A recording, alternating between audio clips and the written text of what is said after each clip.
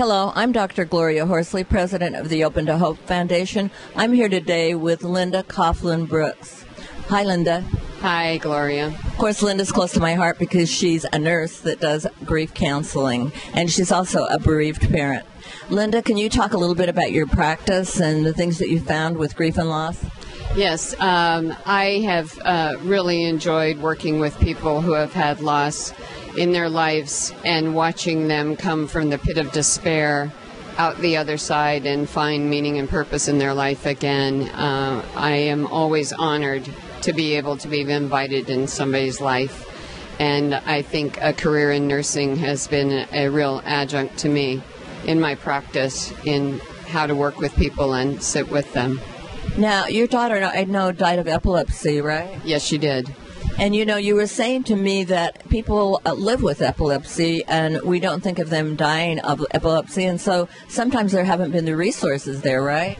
That's absolutely true, but paired with the CDC and the National Health Institute, we really are looking at the statistics and the number of people who will die. Uncontrolled epilepsy, it's 1 in 300, and I think it supersedes all the other neurological deaths. And so there's a really important factor for people who do grief work. There's the potential they will have someone in their practice who could die from this. And I know for people who are watching this video that have had a family member die of epilepsy, there's a new support going on, right? Absolutely. We've just created the SUDEP Institute, which is national, and it is an online resource. There's a lot of print material, and there are a lot of researchers, educators, physicians, family members coming together to help further research, further education for our mental health professionals, our physicians, and grief counselors. As I have, Linda has used her loss to kind of propel her to work in this field and to do things for the world. And I was thinking when you were telling me about epilepsy and what was going on for people, that if there were people who wanted to volunteer to work in this field that's really emerging and helping people with epilepsy, where would they go, or where would family members go to get support?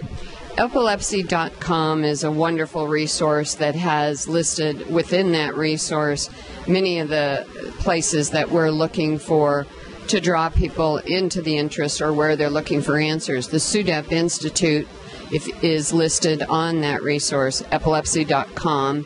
It's a brand new website. They've just recreated it. There is a lot of downloadable material and places to find resources and get connected. And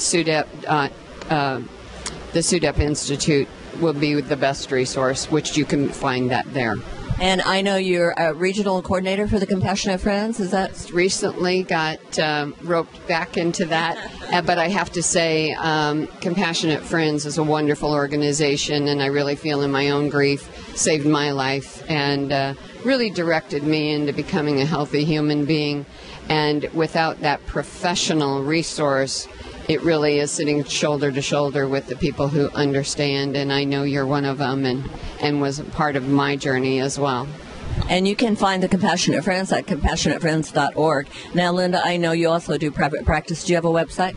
I do, Coughlin at griefandgrowth.com, and I am in the colorful state of Colorado. All right. Well, thank you so much for being on this YouTube today. Thank you for the work you do.